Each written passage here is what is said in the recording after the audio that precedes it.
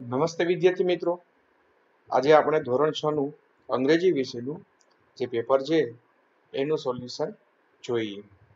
પ્રશ્ન પહેલો, નીચે આપેલ ફકરો વાંચીને પ્રશ્નના જવાબ આપો. પહેલો પ્રશ્ન છે, was it warm on Monday?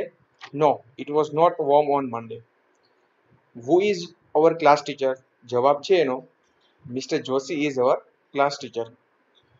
Why did I leave the school early? I left the school early because it was raining heavily. પ્રશ્ન 4. Who was like ice? એનો જવાબ છે Mr. Joshi was like ice. પ્રશ્ન 5મો છે, What is like a freezer? એનો જવાબ છે Our classroom was like freezer.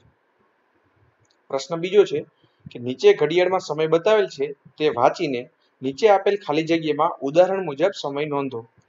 પેલો છે એમાં સમય આપણે જોઈ શકીએ છીએ 6:30. બીજાનો જવાબ છે 4:45.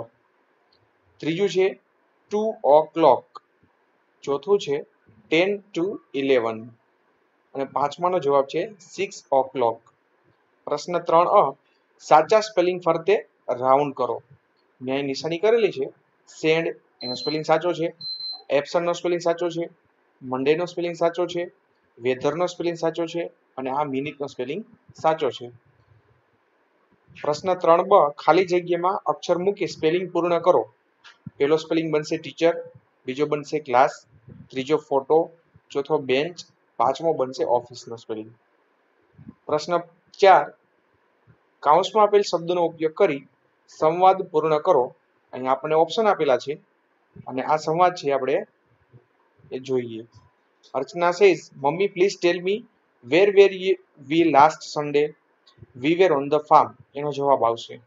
અર્ચના says, Oh yes, what was the name of the big tree? એનો જવાબ આવશે એટલે કે પ્રશ્ન પૂછે છે એના mummy, big tree? Archana says, one near the well. Yes, that was an amla tree. એના મમ્મી કહે છે. અર્ચના says, Okay, where was I on Friday? Mummy says, On Friday, what was the date? Archana says, it was 11th of this month. And Mummy, on the 12th? Mummy says, you and your friends were at the library.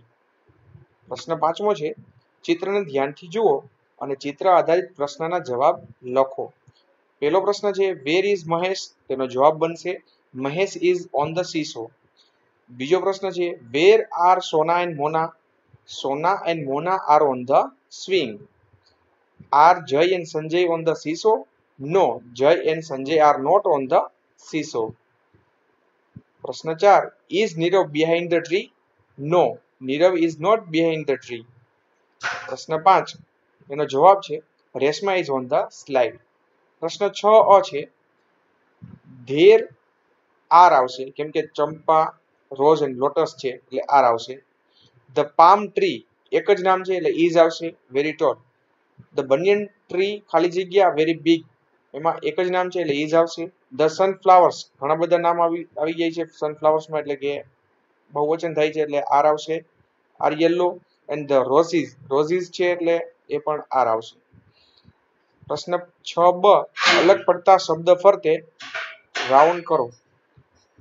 જે અલગ પડે છે એ મેં તમને બતાવેલા છે. પહેલામાં onion, બીજામાં ફિંગર, ત્રીજામાં ડિયર, ચોથામાં હોલિડે, પાંચમામાં સ્કેલ. 7મો છે, બનાવવાના છે કોષ્ટકના આધારે. વાક્ય મેં બનાવેલા છે. અમન was at the office at 10 o'clock. Aman was in the meeting at 12 o'clock. Aman was at dining table at 1 o'clock. Aman was on the way to the boundary at 3 o'clock. Aman was with his friend at 5 o'clock. પ્રશ્ન 5મો છે, યોગ્ય વિરામચિહ્ન મૂકી વાક્ય ફરીથી લખો. India is my country એમાં પૂર્ણ વિરામ આવશે. Is Nirav behind the tree એમાં પ્રશ્નાર્થ ચિહ્ન આવશે. ભરત પછી અલ્પવિરામ. Mehul and Kalpesh were in the hospital last week એમાં અલ્પવિરામ આવશે. વી were in the Dudhsagar dairy એમાં પૂર્ણ વિરામ આવશે. હી લોકડ એટ મોટુ એન્ડ શાઉટ એટ મોટુ come out for a minute એમાં અવતરણ ચિહ્ન આવશે. પ્રશ્ન 9 છે, નીચેના ચિત્રનું કૌંસમાં આપેલ શબ્દનો ઉપયોગ કરી ચિત્રનું 5 થી 7 વાક્યમાં વર્ણન કરો. આપણે ધેર ઇઝ નો ઉપયોગ કરીને અહીંયા વાક્ય બનાવી શકીએ છીએ, જેમ કે there is a blackboard in the class, there is clock on the wall, there are many students in the classroom, there are many benches in the classroom, there is window, there is table in the classroom, there is chair in the classroom, there are many boys and girls in the classroom. અહીં આપણે ધોરણ 6 ના અંગ્રેજી વિષયના પેપરનું solution આપેલું છે, તો તમે તમારા માર્ક્સ કેટલા આવશે એ ચકાસી શકો છો અને કાઉન્ટ કરી શકો છો. Thank you so much for watching this video. Have a nice